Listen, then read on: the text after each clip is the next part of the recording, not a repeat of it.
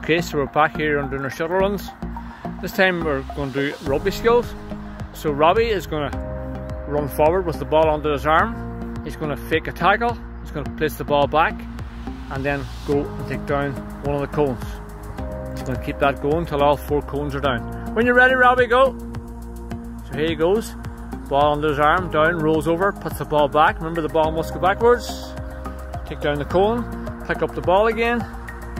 Away he goes again, fakes the tackle. And he goes, ball back. Down the second cone.